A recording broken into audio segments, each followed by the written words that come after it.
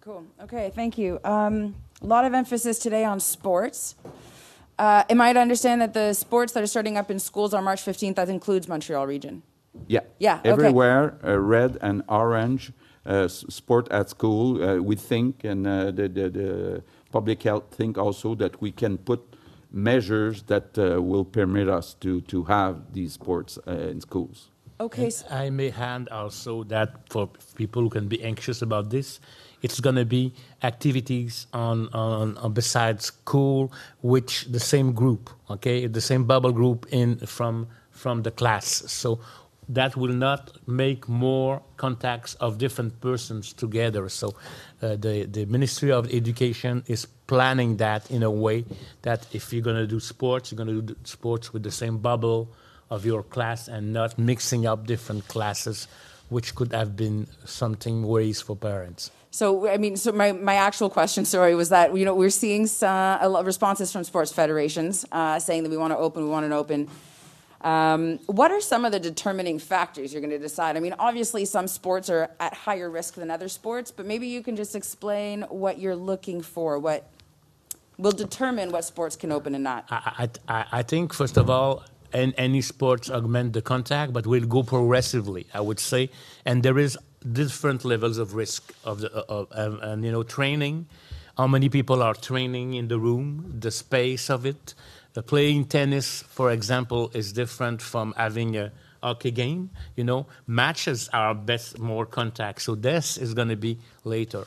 But at the same time, I would say that supervised sports by federations with good protocols could be acceptable. So it's going to be what is going to be announced next week, what are going to be the steps, and because we worked a lot, Ministry also of Loisirs et Sport, with the different federations to see the protocols. Hello, good evening. I want to stay on sports here for a little bit because I'm trying to wrap my head around this. I listened to Montreal Public Health today, and they said 2/3 of the variant cases are being spread through schools, which is why you're asking even elementary school students to wear masks in class. How, then, do you justify having children running around in a room without a mask, because I'm assuming they're not wearing masks when they're doing their sports? I don't understand. Please explain.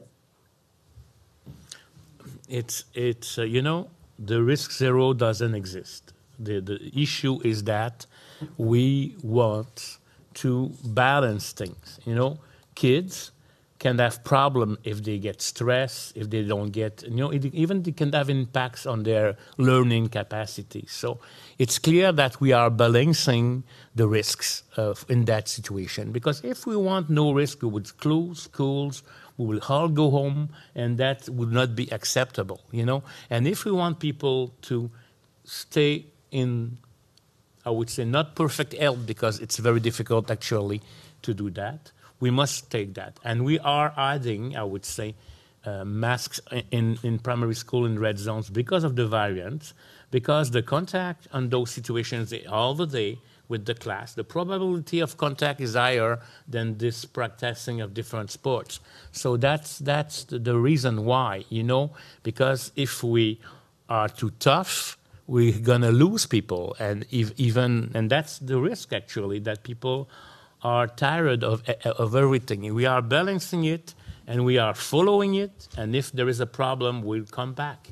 But we think that the way we are acting, and I was telling it, we are not relaxing everything. We are going softly, and we still keep things that are here and not elsewhere.